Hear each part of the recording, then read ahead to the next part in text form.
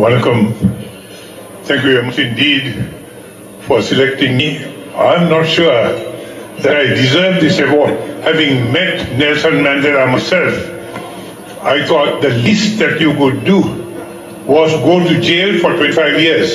I haven't been to jail for 25 years. Nelson Mandela arranged for me to go and visit Robben Island to see the conditions in which he had lived for more than a quarter of a century. You really got to go to Robben Island to see what this man put up with. And as I told Mr. Mandela, the most remarkable thing about you is that you're not bitter. And he turned to me and said, if I was bitter, I wouldn't be Nelson Mandela.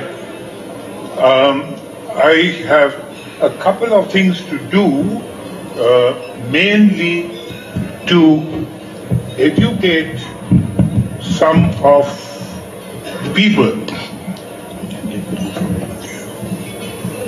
Firstly, I want to say that I have recorded a dozen DVDs, and they are here, all 12 are here, and I want you to know that these are not for sale. I got plenty of money.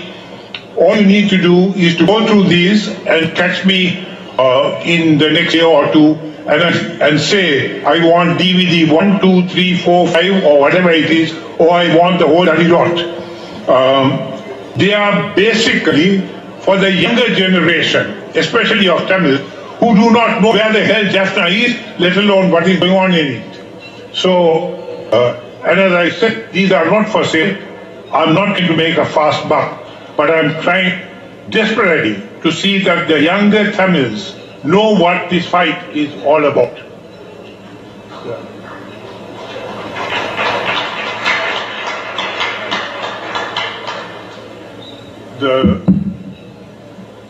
The next thing I want to do is to very briefly tell you about the new book that I have published, Sri Lanka Sexual Violence of Tamils by the Armed Forces. This is important. The second edition came out last month. This is for the people who say, in the past tense, what has happened to the Tamil people. Not what has happened, it is already happening. Right now, as we sit down to dinner, Tamil women are being raped in Kirnoli. It is for them that I have published this book. So this is published already in Chennai, and if you ask Professor Manivan, he'll tell you who published it. I don't know who the person.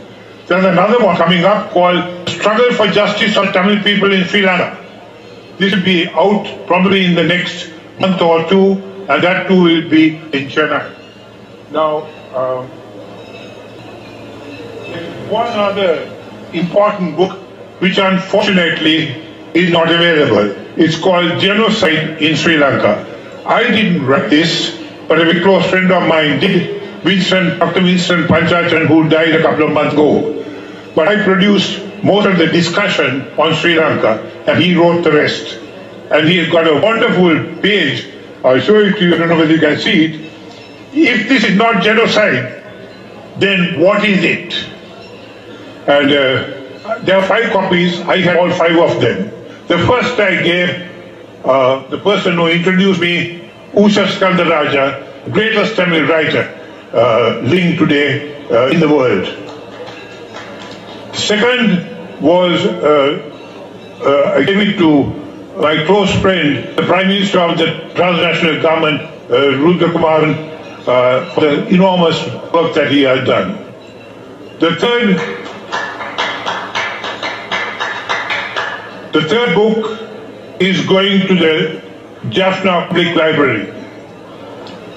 The fourth book is going to be deposited in my bank after I die, to be sent to the Public Library of Eelam when it is established in Kirnoli. Please note, I didn't say if it is established, when it is established, because it's only a question of time. So that leaves me one more book, and I have great pleasure in presenting this to the one person who deserves it, Professor Senewiratne. Professor Senewiratne, he may have left. Yes. He is a man who wrote that magnificent, massive tome. I've never seen a book like it, about that much. Thank you very much indeed. Thank you. And this book, the second version, I couldn't think of anybody who deserved it more than Nimal Vidyakamurthy. Where is Nimal? Thank you very much. And that's about it. Just to say that if I'm still alive next year, 86, and I might well be dead by next year, I'll be delighted to come, provided you find someone else to introduce me other than Usha, because she will talk for half an hour. Thank you very much. Nandri.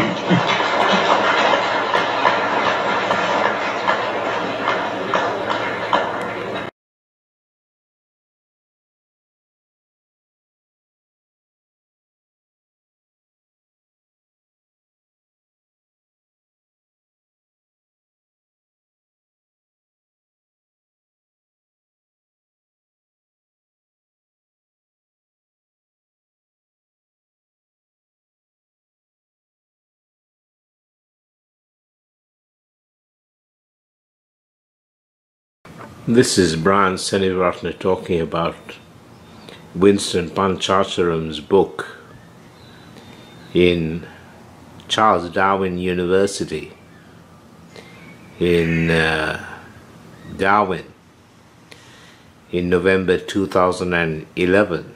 That's 5 years before Panchacharam died. This is genocide, and before I leave, I will, after I take questions, present to you this university, a newly released book of which I have all the copies, called Genocide in Sri Lanka. The last one, but the last page says, if this is not genocide, then what is it? Sri Lankan flag, you know, says it all. I was around when this flag was being designed. The initial flag actually had just the lion only. The members of the lion flag, you remember? My great-great-grandfather mated with who was a lion, mated with the Indian princess. So we pointed out, you know, but this is a Sinhalese lion. What about the Tamils? He said, oh God, we forgot about them. Well, would a couple of stripes be enough? So that yellow stripe are the Tamils, that you guys here, and that black stripe are the Muslims. But the stripes on the Sri Lankan flag are not yellow and black. They are orange and green. Orange for the Tamils and green for the Muslims. My father is what is known as a bullshit artist, and he's been spinning bullshit for a long time. And the Tamil expatriates were taken in by his bullshit for a long time. But then they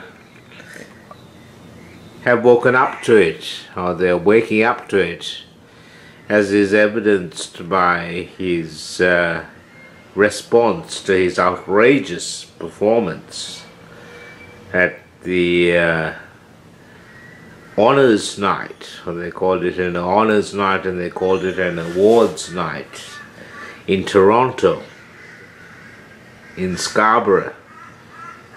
Toronto is host to 400,000 Sri Lankan Tamils who escaped the war, and there is a big, or there was a big Tamil tiger supporting population there. But my father is trying to keep them in the fight.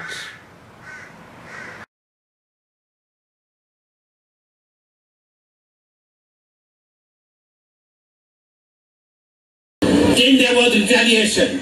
On the 29th of April, the Tamil Tigers bombed the oil storage facility in Colombo. That is the expected retaliation. May I point this out to you, that if the Tamil Tigers wanted to do some real damage, they had only 3 more minutes of flying time, because where they dropped the bomb. And if they had spent that 3 minutes, which they could have, because the bloody single army was asleep, they could have dropped that bomb in the middle of the fort, and the damage would have been a hell of a lot more. We talk in terms of child soldiers. Let me clarify this point to you, because the international community cannot understand this. If I was a child in Central and survived, I would probably have become a child soldier myself and a suicide bomber. The suicide bomber mentality is, you killed my father, you raped and killed my mother, you shot my brother, and you gutted my sister. I have nothing left. And when I decide to leave this planet, I will bloody well take you with me. You talk of child soldiers.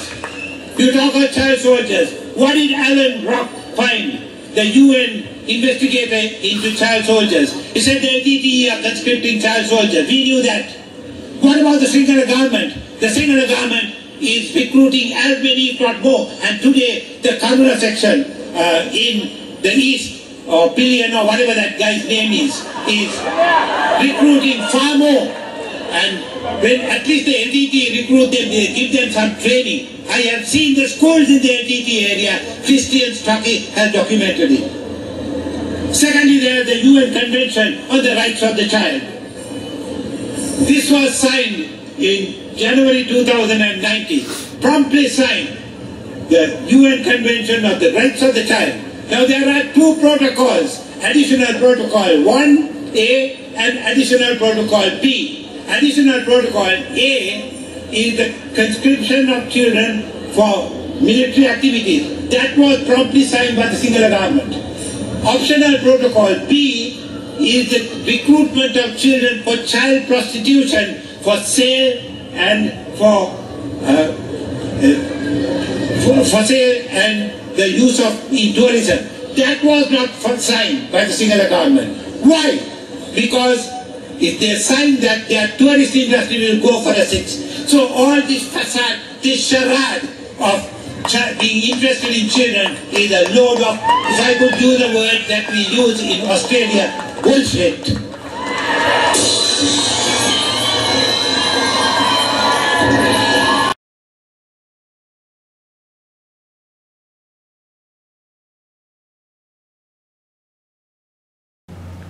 This is the Facebook promo for the TGTE's referendum in Tamil.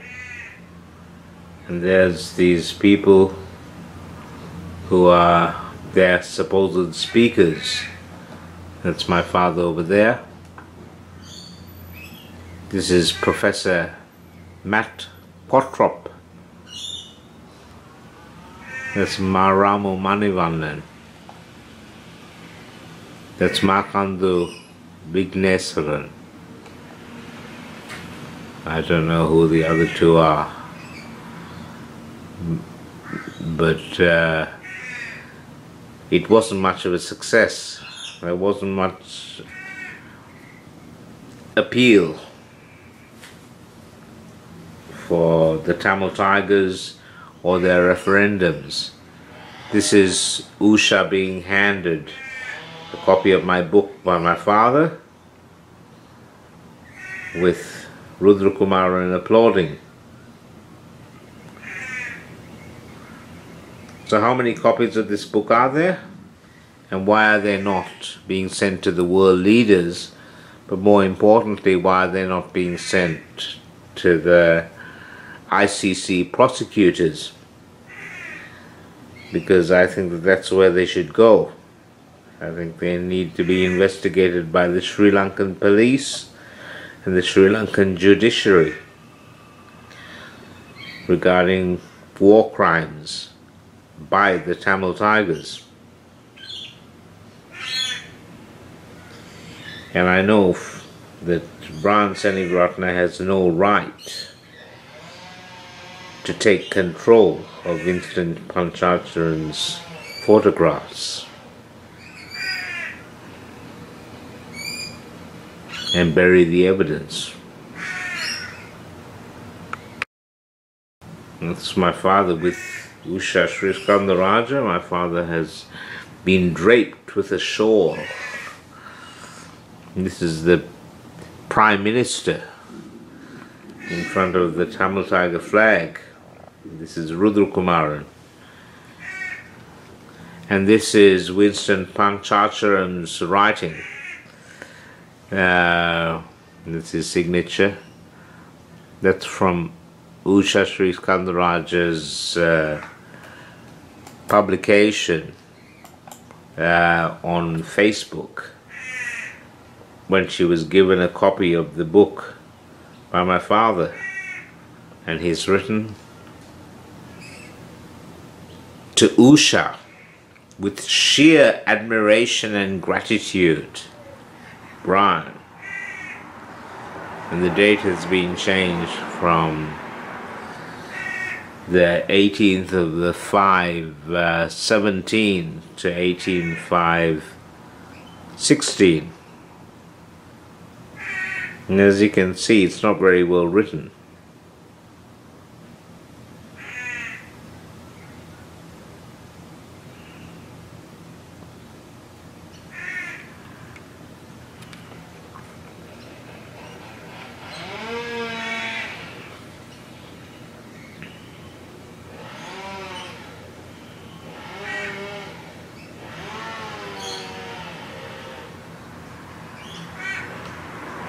That's the first page, and that's the second page.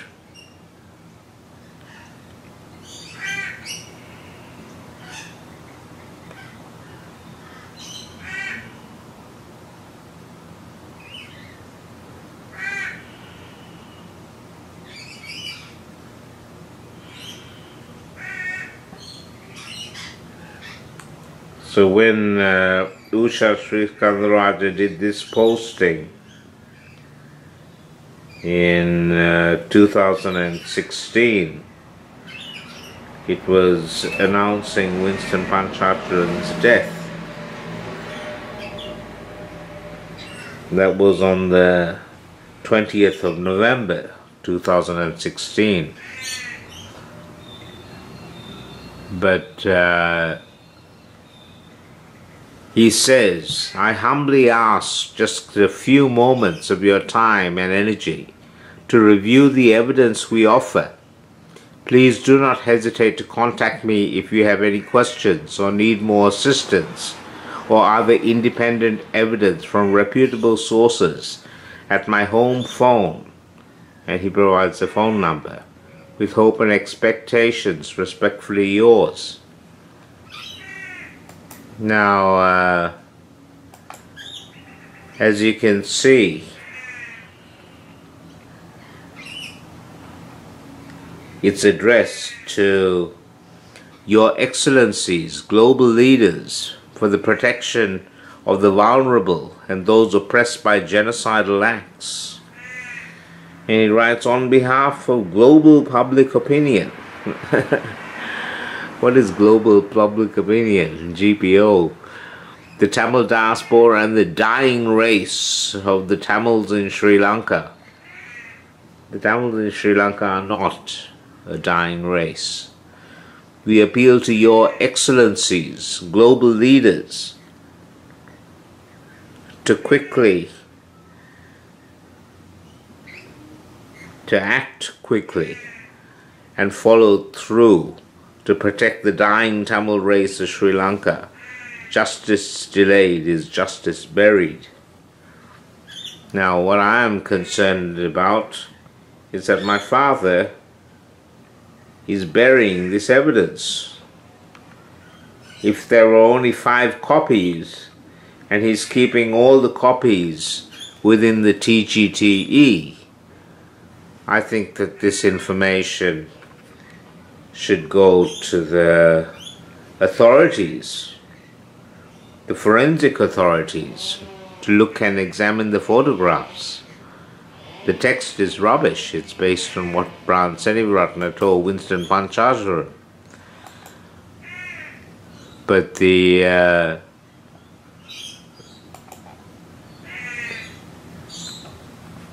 is his other book, which I have a copy of. Now, it's absolute poison, what my father writes. This is the Yes to Yes referendum. This is the event that my father went over to the USA for, just for that, for the weekend. And as you can see from the TGTE's website, they have flags of all the nations where the TGTE is operating. And the innermost flags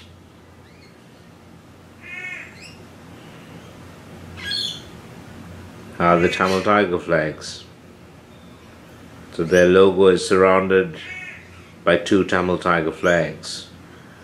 So I don't think there's any doubt that Tamil Tigers, the TGTE, is the LTTE in disguise.